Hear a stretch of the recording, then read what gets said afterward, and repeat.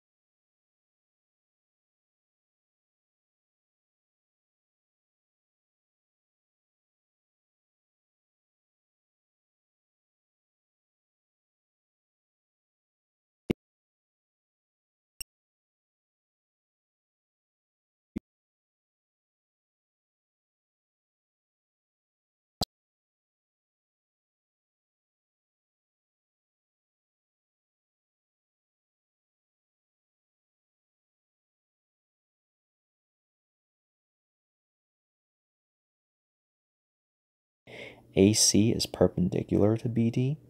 So AC being perpendicular to BD is not, it doesn't prove that the parallelogram is a rectangle. As a matter of fact, option 3 there proves that the parallelogram is actually a square. So it could be a square or a rhombus. Let me rephrase, because a square or rhombus, the diagonals not only bisect each other but are also perpendicular to one another, right? So it could either be a square or a rhombus. Option 3. Number 4, option 4 there, AC bisects angle BCD. AC bisects angle BCD. So that is only true if, again, we're talking about either a square or a rhombus. So options 3 and 4 will be true in justifying that ABCD is a square or rhombus. So as you can see, the labeling of the diagrams doesn't matter which orientation. We can still make the same interpretations.